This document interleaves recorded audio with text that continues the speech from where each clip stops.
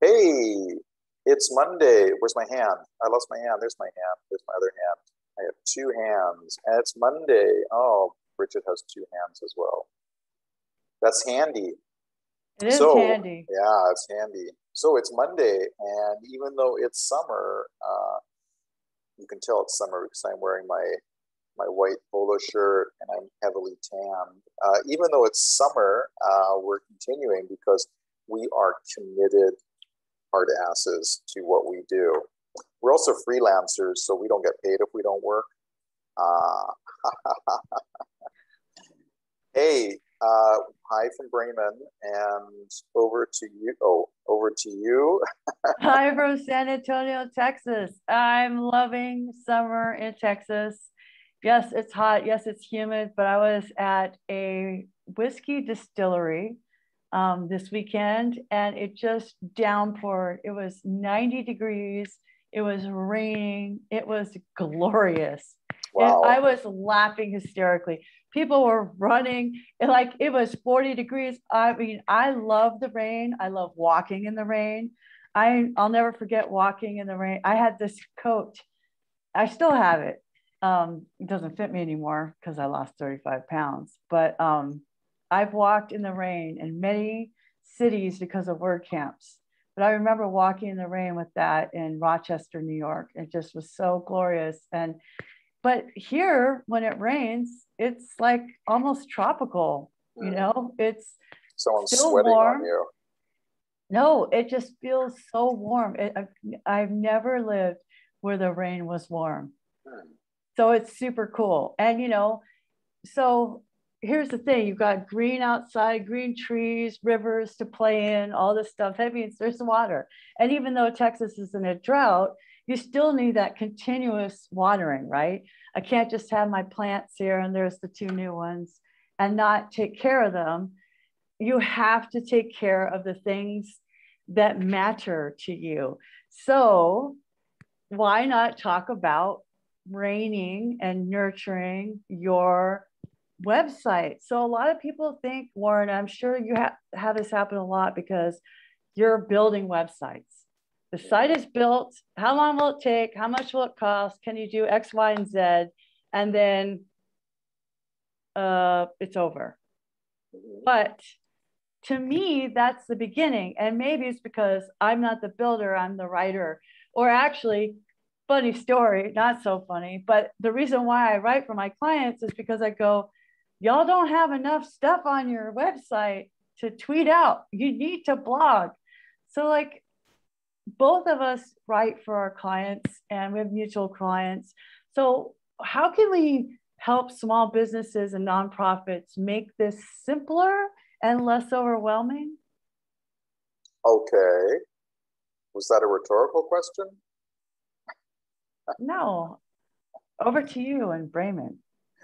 Oh my God. Man on the street. Wow. How do we like, we talk about content marketing and really they just need blog posts. So how do we make that simple? Um,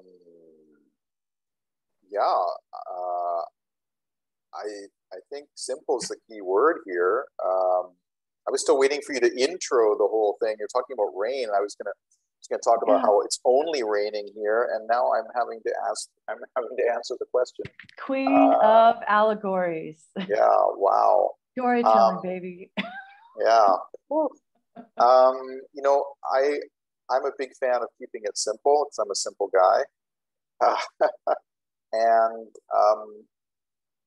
I think I think what might be the problem is that everyone's scared off by this whole content marketing terminology. Whether it be content marketing or social media marketing or corporate publishing or corporate content or whatever. I mean, BS with the buzzwords. You know, underlying it all, and we talked about this yesterday already. I think is one, keeping it simple because people really are quite simple, and doing something, anything to make that connection. You've got to have the empathy. You've got to think less about what you're selling and more about who you're selling it to. And I think that's always the big disconnect. And then people freeze, they panic. And I think this is also for as people who make this market, what it is that our posts, our blog posts. I look back at my blog posts from like 6-7 years ago. Oh my gosh, who was allowed to be on my website? It was terrible. Yeah, but I mean, there was like 2 paragraphs. That was your blog post. It was like there was a tweet, there was a Facebook post, then there was a blog post. And now, you've got the gurus of content marketing saying, hey, a blog post for Google to notice it, it's got to be 4,700 words. And here, take a look at my blog post. It's got 97 images. It's like, well, this is no longer a blog post. This is now downloadable ebook content, which is maybe, it's a content marketing vehicle. But so I think, we need to take a big breath and say, hey, small business, nonprofit, school, guy alone selling those inflatable hand things that you stick in front of the car sales thing, like whoever you are, it can be really simple. It should be really simple, So what's an example of that? What's an example of that? Well, then we're you're always talking about the donut shop. Yeah, no, I'm not going to talk about the donut shop right now. I'm gaining a lot of weight. I didn't have a donut. I did not get a donut from Dunkin' Donuts when I was in Hamburg 2 days ago. Yeah. And there's no Dunkin' Donut stores where I live in my city. You want a Dunkin' Donut, you got to drive an hour and a half. And do you know what a Dunkin' Donut costs here? €2.20 a donut. Oh, that's like $5. No, it's not. It's like $3. Like $3 for a donut, but it might as well be $5. What did Dunkin' Donuts cost at your place? Like what? I don't know. I don't go to the donuts. I love donuts with all of my heart. Yeah.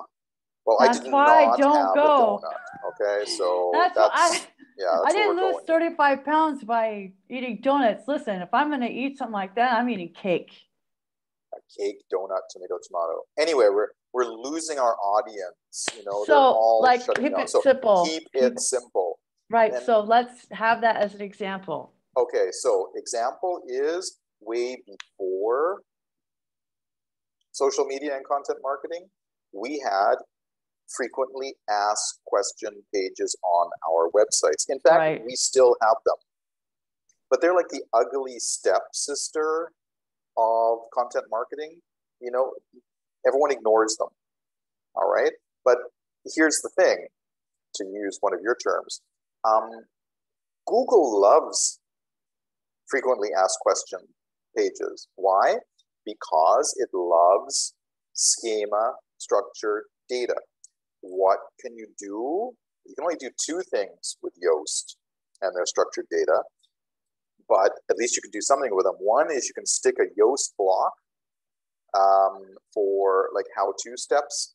And the other thing is you can stick in a Yoast block for FAQs. So it comes out of the box free, WordPress plugin, Yoast. You can create an FAQ page. Okay.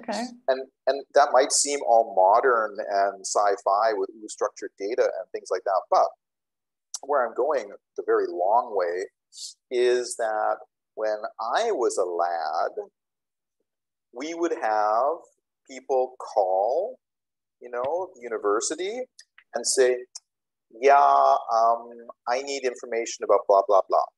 Now, if they looked, they could find it on the website, but maybe they couldn't, or maybe they didn't bother.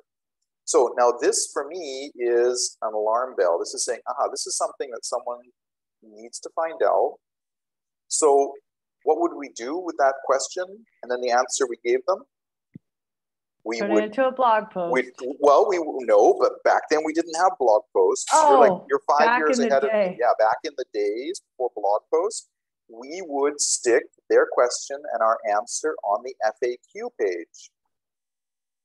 We used to call this a knowledge database, you know? Okay. And, but what would happen over time is that we would start to get less calls. Why?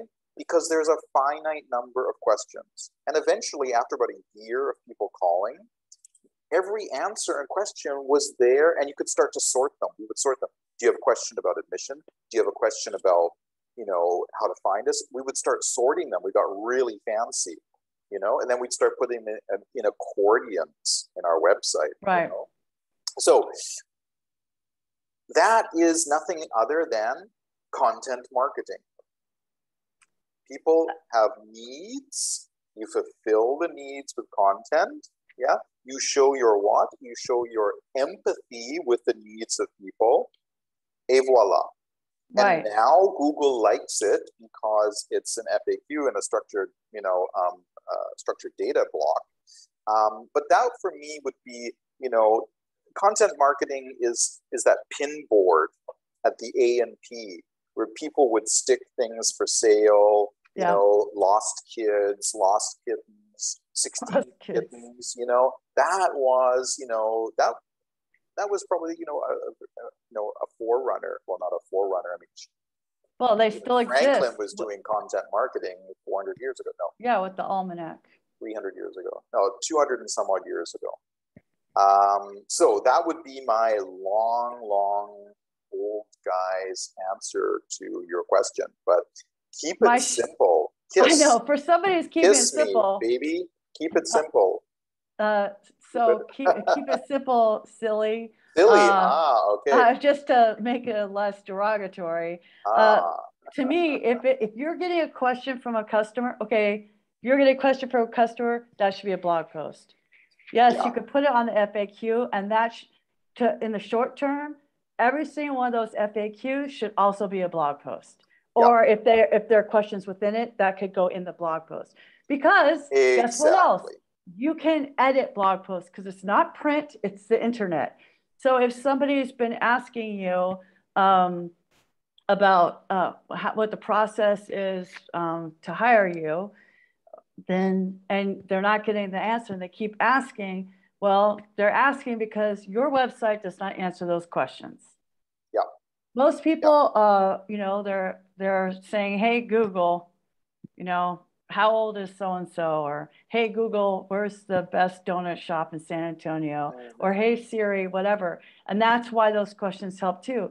But everybody keeps obsessing about SEO from discovery and forgetting that blog posts also serve two other purposes in your marketing strategy. Yes. That is, it's an internal library for your sales team, okay? And also when people go to your website because they found it because somebody told them, because, you know, Tom said, definitely check these people out. And you went to their website and there's nothing there, it kind of makes you go, I don't know. Yeah. You know, if I hadn't met my insurance broker another way, if I had only seen his website, I would have been like, wow, did this guy just start yesterday? It's naked. It's not, just not enough for me. So, so here's the thing. When it rains, it pours. Well, I mean, it can be a very small thing, but it's nurturing your audience. Yeah. So yes, you can just be a monsoon and publish all at once and forget, but it is better to do something more regularly. So maybe as far as working goes, it's easier to write those answers all at once and collect them. When I was at the general contractor, I had a cabinet door and I put all my sticky notes, epoxy injection. People were wondering about that, tilt up, and I just kept them right there. And when I had time, I would write those blog posts and then schedule them out. Mm-hmm. And then update the FAQs, because we had that too at Riggins Construction. I think that piece of crap, CSS, and no, they might have actually put my WordPress site back up, rigginsconst.com. But like, you know, it works. but those blog posts I still wrote are still there because guess what else? What else, Bridget? The internet has a okay. long memory. We want Yeah. everything like this. Yeah. That's Yeah. not real life. Nope. Nope. Nope. And for a service-based business, you're not going to be like, oh no, we're not doing epoxy injection anymore to repair concrete. That's so 4 years ago. It's not going to be like that. You know, No. if you do haircuts, you know, then what do we need to know? We need to know if your hours are accurate. We always harp on this. Do we need to wear a mask? That's super important information. And all that kind of stuff. But also, I want to know who your people are. What's the culture like? If I'm getting a haircut with you, I'm going to spend, or getting my hair colored or whatever, I'm going to spend 1 to 3 hours in your salon. So I kind of want to be able to get along with the culture. Yeah. Oh, for sure. Yeah. Don't just rely on Instagram. Yeah, I think it's you know, that's really, really true what you said. And you know, it's simple. I don't think I go back to that. I think we make it too complicated, or whoever is advising people make it too complicated, or people just, you know, they haven't got that far to think that what they're doing is great, you know, and it doesn't have to be a big thing. And they should see that enough. This is definitely where we're going. I mean, look at TikTok. Oh my God, you know, there's nothing, you know, planned, professional, you know, thought Are you out kidding me? about It's that. totally planned. You think People so? Oh my gosh, No. those things are so edited. All those shuffle dance tutorials and Okay, yeah, things where you have these to things, point to stuff and yeah, put words okay, there. It's really sure. hard. I'm thinking about the stuff that, like, you know, just the kids put out there, Yeah. you know, um, and I mean, and I'm thinking about social media, how it used to be, like Insta, pictures of the moment. And now Right. everyone's Instagram is filled with photos that come from Canva, you know, or professionally done, you know. So we've done this to ourselves. We've sort of, you know, poisoned our own well, because you know, it was easier, and I think we've made it more complicated. Yeah. Yeah, especially But it on doesn't need to Instagram. be that complicated. It depends on your audience. You know, if I'm selling like a coffee bar in Dubai, yeah, then it's going to have to be completely airbrushed. But if I'm selling these crazy things for my car lot, then it doesn't need to be. It just needs to be the crazy thing, and some guy stick his head and go, "Am I recording?" Yeah, because And it then would be moving out of the funny. shot. That Actually, will that go would be viral. really That's funny. great. You know, that's for the audience. It's not going to play well in Dubai, but that's not the audience, you know? Right. Um, so it goes back to, who are you selling it to? What are you selling? What do they care about? Where are they? Do you speak the same language? And then do it, you know? Well, the other thing I think is most small business owners talk to their clients all the time. Obviously, they know it. Yeah, They yeah, just need a they little know. help, which is why there's Yeah. a plugin called Launch with Words. Ooh, I like It that has plugin. blogging prompt. Blah, blah, blah. Blogging clubs? Blogging Blogging clubs. prompts. Prompts. Prompts. Yes, that's not easy to say. So you install it, and it's me asking you. So what do you wish people knew about your industry? And then you answer all those questions. And then when you've done that and you erased all my advice in that little draft blog post, stick it on the internet. You know, it's not that hard. Yeah. We want to Yeah. hear from you. We want to know who you are. Yeah. I want to know who. It's important to me. You know, I'm 48. You're whatever your age You're is. not.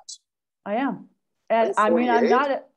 I'm not a digital native. I'm a Gen Xer. We built the internet, right? So like, I want to know if this business has stuff going on. Me and my friends, we look at Google Maps. We look at their websites to see what they're all about. Yeah. That's how we decide to use a service. That's how we decide to go to restaurants. Yeah. I'm not just going to look at your Instagram. If I go to your website and your menu is crap, you know, but if I feel like I'm at a restaurant that has a history. How come I can't say stupid, but you can say crap? Because continue. Simple. Keep it simple. Stupid is keep it simple, comma, stupid, like you're stupid. No, well, how I always understand it is keep it simple, stupid, you know, is just like for you. Oh, well, you could say keep it stupid, simple. That's not going to work. Yeah, what it does. People who find that offensive being called simple?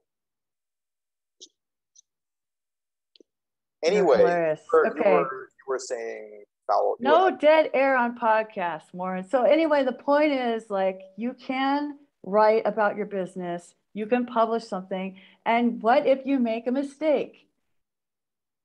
It's just the internet. You're not curing cancer. Yeah. Fix it. It's just the internet. It's not print. It's not something you can't go backward from. Yes, I make mistakes all the time. My friends make mistakes all the time. We tell each other when we see things like that nicely in private messages. And they're like, oh yeah, I put one of the things I was writing that you proofread for me, I put tile instead of time because I was thinking about tile flooring. I was thinking about tile. It was not a misspelling. It was just the wrong word. No, but Grammarly, Hemingway, Google, they're not going to pick that up. But my brain was thinking about tile flooring. And so I typed in tile instead of time. That's what happens. Stuff like that happens. It's okay. And guess what? Backspace. That's it. Yeah. And people are gonna understand this. I mean, it makes you more human, and then then you've touched the empathy chord again. And I don't think people trust perfection. No, they don't.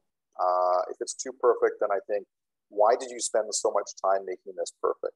Right. What are you trying to talk me into? What are you trying to hide? Yeah. What are you trying to pull over my eyes? I just don't trust it. Yeah. No. Yeah. And that trust is very important. As we have repeatedly mentioned. Well, we say it so much. It's like when you go to church and you just sing a song that you've heard a billion times because it's Christmas. Literally a billion times. And it has no meaning because you've sung it so much. It's just like blah blah blah. Yeah. That's when your sales start going down, you need to think about trust because that's what's lost. Yeah, and might then already be too late.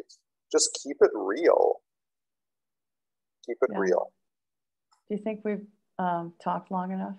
I think so. It's summer, and people want to get back to the pool. They only came in to watch this to refresh their drink. And now they're probably going to pour another one. We should do a show. Marketing advice in the time it takes to make a cocktail. All right, here's the thing. Do your blog. Switch it up. Shake, shake, shake, shake, shake, shake, publish. Yeah, I don't know. I mix it pretty fast. I mean, you could open a beer, like just... That's not a cocktail. It's a beer. Oh, yes, you're right. Oh, you're right. So, well, cocktail's got to have what? Like the gin and tonic, a cocktail? Liquor, something salt, something sweet, something bitter. Oh my God. Okay. It's science, man. It's science. Science. Oh, well, we'll talk about that next week in our cocktail recipe show. All right. Well, you have a great afternoon in Texas, and I'm gonna order some Chinese food. Nice. Yeah. Have a good one.